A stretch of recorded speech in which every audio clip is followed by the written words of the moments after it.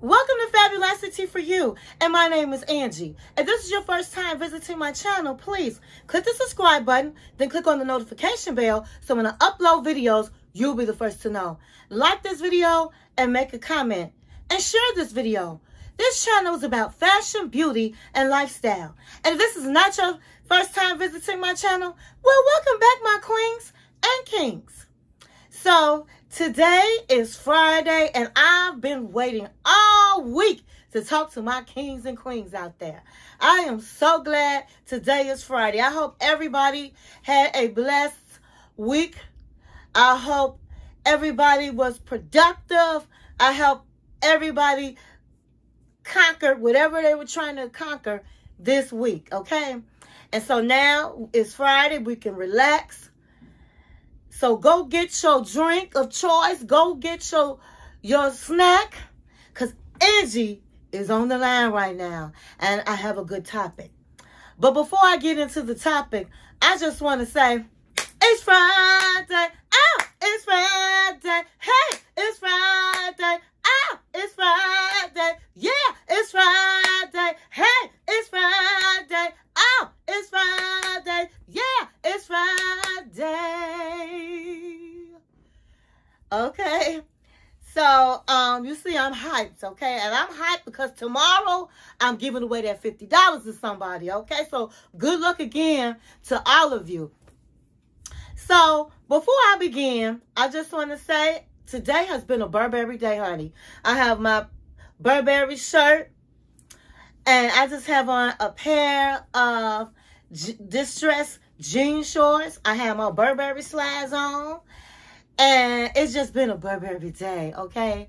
I have my little jewelry on from Tiffany's, and Angie threw a scarf on her head, okay? Because it was like really hot and all of the things, and I didn't feel like really doing much to my hair, and so I threw a scarf on. I told you I will slap a scarf on my hair real quick, but I'm still jazzy. I got all dressed up. Well, I'm not dressed up, but fly. I got all fly for my kings and my queens out there, okay? So for those of you that are new to my channel, on Friday nights is relationship night, and I like to get fly for my kings and queens out there. And so I also like to wear a pair of shades. Now, I didn't wear them the last 2 weeks because my closet, I've been trying to get it together for the summer. It's almost there, okay? I have a big storage area downstairs, and everything in my closet is for each seat for just one season. And so it's always a really big deal changing out clothes in my closet, okay? And I happen to have, like, these are 2 closets, and I have another room of a closet, and I have 2 more closets, and then I have a storage area, okay? That's just too many clothes for one person. But every year I try to clean out my closet. What I don't want, I usually give it away to charity. So I'm not ready to start that big chore, but I'm getting there. So anyway, my glasses of choice, you know it. It's Burberry, baby. It's Burberry. It's a Burberry day. A Burberry day.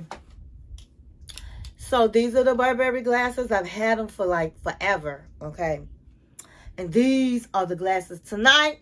And for those of you that are here with me for the first time, I always like to wear shade because I throw shade, okay? So tonight, we're going to be talking about how to rebuild trust when trust was broken. How to rebuild broken trust is what we're going to be discussing today. And this is a part 2. So if you didn't see part 1 on how to trust in a relationship, please go back and watch that video. It is a great video. And so I told everyone last week, I'm going to continue with part 2 on how to rebuild trust when it has been broken. And that's what we're going to be talking about tonight. So get on the line. Call your friends up. Call your family up. email, text, tell everybody. Send a message in a bottle, baby, and tell everybody Angie Fabulosity is on the line, and this is going to be a good topic, okay? So, I'm just going to get right into it. If you see me look down, yes, I'm reading because I jotted some things down so I would not forget.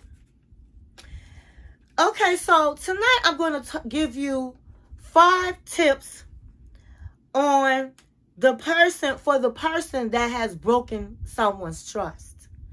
And then I'm going to give you 5 tips for the person that, well, for someone that the trust was broken. Okay, so I'm going to say that again.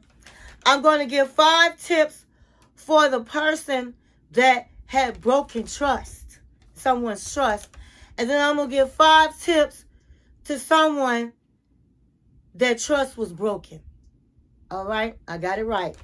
Okay, so number 1, for the 5 tips of the person that had broken someone's trust. Now, when you say broken trust, that can mean a lot of different things. The big broken trust is having an affair. That will be a big broken trust. Or you had a fight with your partner and they hit below the belt and said some ugly things to you. That is also broken trust, because you wouldn't expect your partner to say something ugly, to say something that will make you feel bad, okay? And then you also have broken trust when you tell your partner something that's very confidential, and then you find out later that they had told somebody. That will break your trust. So, we're going to get right into it. Tip number 1. You can have a one-sided conversation. Okay, so what that means is, if you've broken somebody's trust, then you need to listen.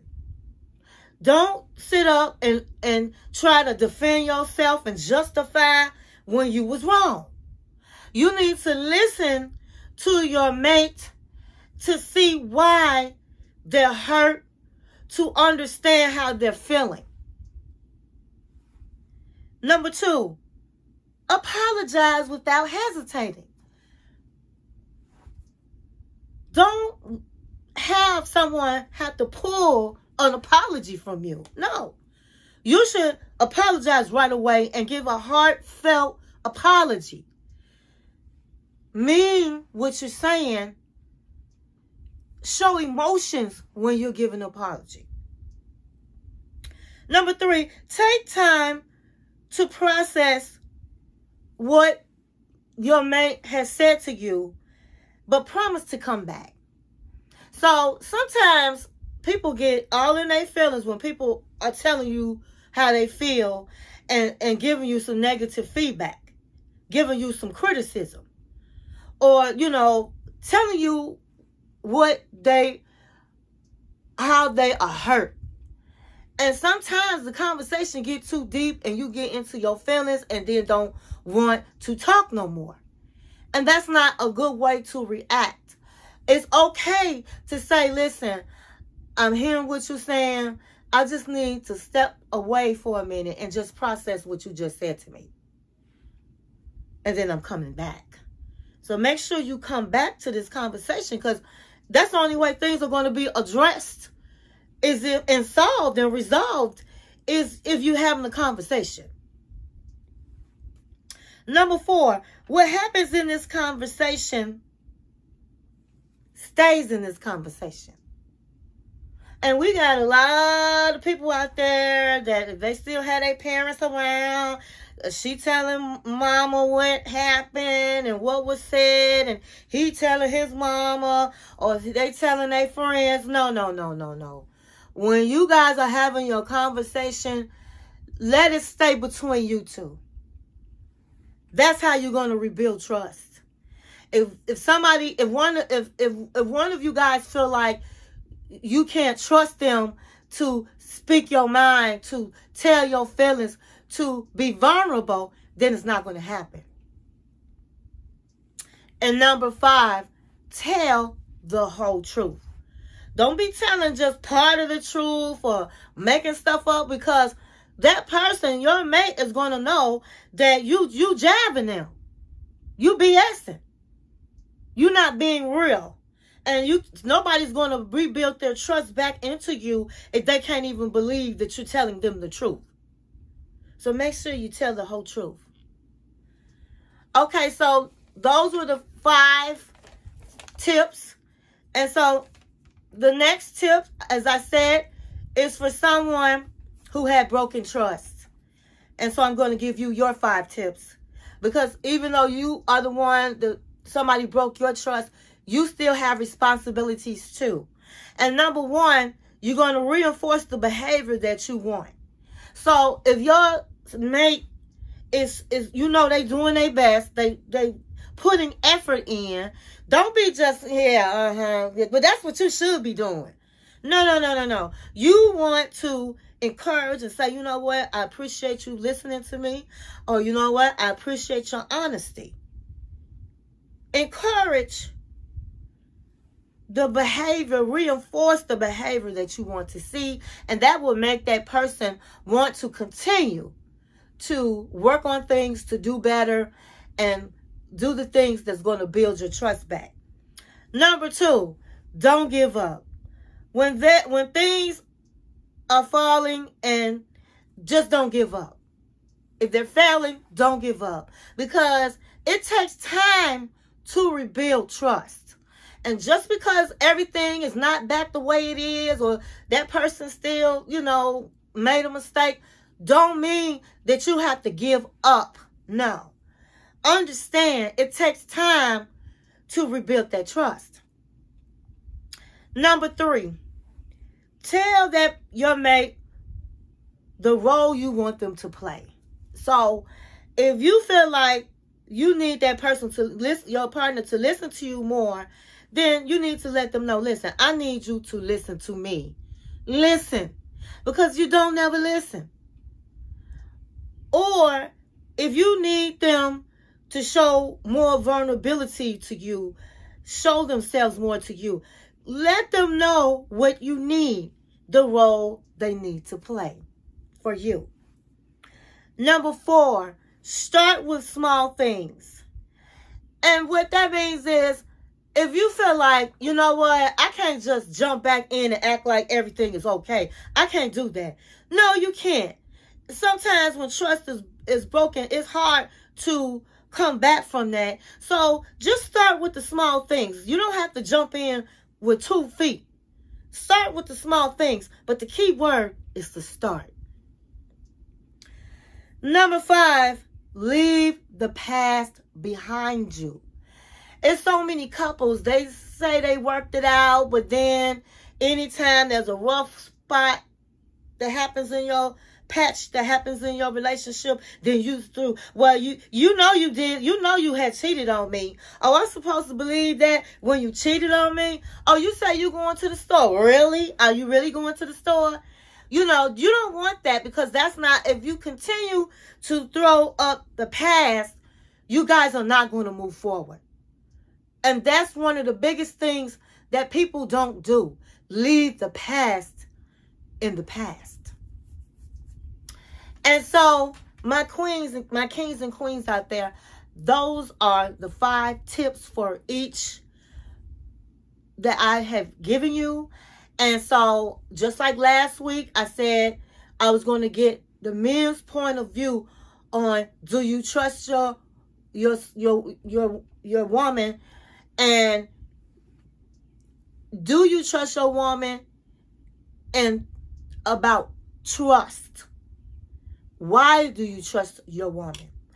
And so last Saturday, I was able to get a little conversation. I was at a party, and it was all couples and friends, and so we just was able to have conversation. I also just have conversations between men and women, you know, a couple, just couples just having conversations, which I think is interesting. So stay tuned and watch this, and we'll be back. Okay, guys, so we're going to do part 2 of trust. And so I said next time I'm going to bring the men. And so we have some men in here today. And first we're going to start with Chris. And the question that I'm going to ask you is, do you trust your mate and why? Do I trust my mate and why? I trust my mate to do whatever she's going to do. She's a woman. I'm a man. We have each other's heart. That's great. So you trust her because you have each other's heart. All right, good answer. Good answer. Good answer. All right. So I'm going to go over here. I'm going to go over here to Eric. Yes. He's married to, and I didn't get a chance to ask her, so I'm going to ask Janice Styles. Janice has a YouTube channel as well. Janice Styles does fashion and vlogs. And so I'm going to start with her husband, Eric, and then we're going to go to Janice because I didn't get her last week. Okay. Do you trust your spouse and why? Do I trust my spouse? Yes, I do. My spouse and I are soulmates. So I have no problem. I don't have any doubts that this young lady loves me and she does not cheat on me, nor do I cheat on her. We love each other, and we like Velcro. We stuck for the rest of our lives. So we together all the time. I don't think she'll have any time to cheat on me because I'm always there. She's always with me. That's the way it is. So yeah, I trust her with all my heart.